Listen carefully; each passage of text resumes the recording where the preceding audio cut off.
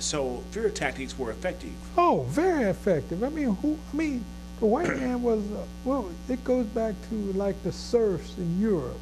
You belong to the land. You know, you could be passed. When Junior took over, he said, now Minnie and Molly and Jumbo and so, y'all just stay on the land. And we'll do business like we always did business. And they didn't have to pay anything minor, you know.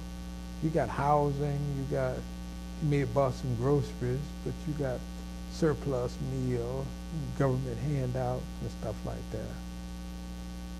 So you could survive anyway. Yeah. So looking, fast forwarding that till today, why have the same tactics been effective? Or fear always works? Well, you had the 60s was an awakening. You know, that was a song we sung. We are not afraid today. And before I'll be a slave, I'll be buried in my grave, go home to my Lord and be free. We literally believed that. We believed it. And to see a whole room of people, young folks, who was of the same mentality. Of the same mentality. You've never seen this before. So how did that kind of spirit, and I know that we eventually got the Voters' Rights Act, which I want to talk to you more about that also, but how did that feeling die? Well, I don't think it died. Certain things happen. First time, these white kids came in the community. They was hippies. They worked for $10 a week. And, they brought a lot of vice to Mississippi, marijuana,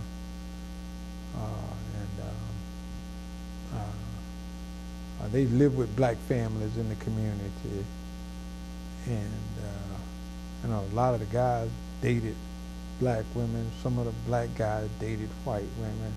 And that was almost, miscegenation was a cardinal sin in Mississippi.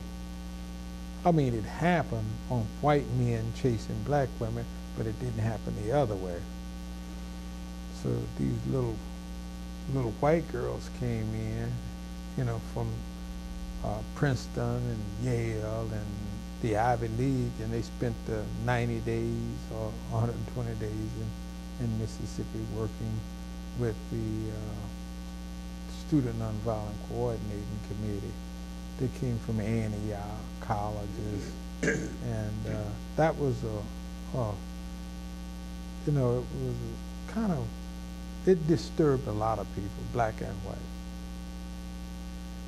But the spirit that you all had, excuse me, the spirit that you had is not around, it's not prevalent today. Well, the strength and the focus of it, it seems as though it's been...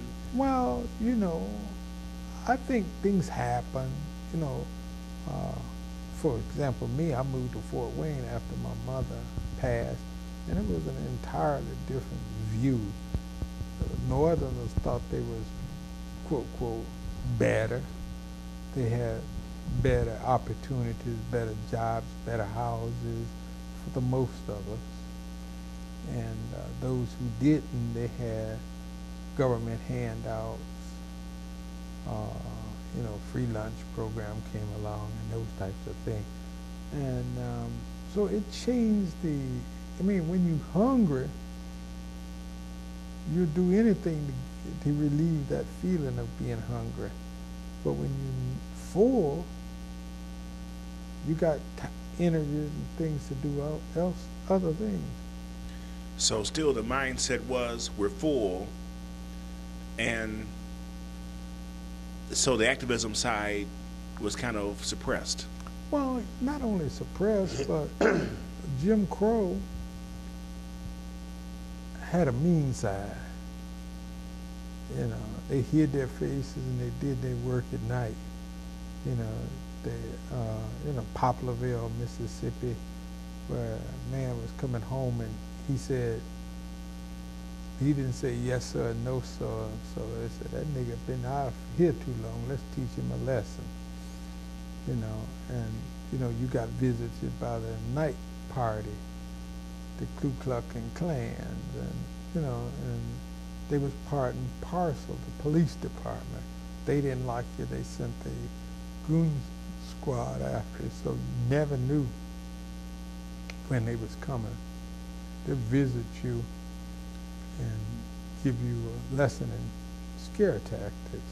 That was pretty, or they bum your house, or they shot Medgar Evers in his doorway in front of his kids. You know, the sheriff, everybody who was in on it was in the law enforcement.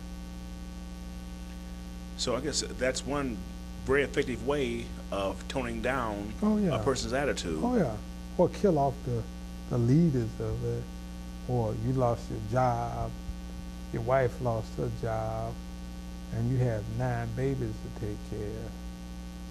You see what I mean? A lot of people, you know, so that was an effective way. Well, Joe, how many kids you got? I got 9 kids. Okay, well, how you gonna feed them? Because I ain't gonna hire you no more. You gotta move off the property. You know, I mean, intimidation was their style. So with the intimidation, then parents would then teach their kids how to get along with these people. Oh yeah. Well, you knew to say yes sir or no sir. Oh, that was already enculturated anyway. Oh yeah, it was all part of the culture. I mean, they were doing that from day one. Now sir, Mr. Jones, the owner you work for, he said, Mr. Jones, my mama says she needs $6 worth of meat. Put on my bill. Okay. What she want, some chicken? You tell her, send me a piece of that chicken.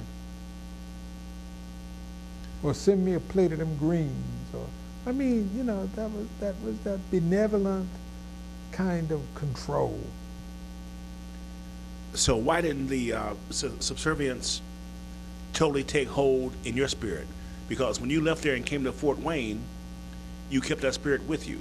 Well, I mean, the thing you have to look at it, it was the most exciting thing I'd ever been into, because I'd always, I mean, since reading this book and seeing all of this and said, dang, you know, how did we get so subservient? How did we become so pacifist? You know, we went to church and sang those old songs, Jesus, help me run this race, or, you know, and go home and pray, you know, and God gonna make it better. You know, that type of thing. We you know, I'm not saying that wasn't good, but at the same time, it killed that aggressive spirit in us. The only thing we was aggressive on when we were fighting among each other. But again, that's part of the culture too, isn't it? Oh yes, this was part of the thought culture, particularly in Mississippi. I got $50 on that nigga whoop somebody's butt. White folks would create that for their entertainment.